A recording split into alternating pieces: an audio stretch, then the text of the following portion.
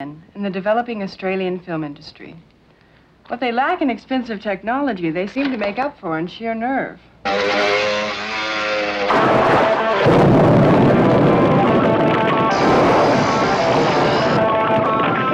Warren Campbell is a veteran of more than 50 fire stunts. When he's not burning, he runs a company that makes swimming pools.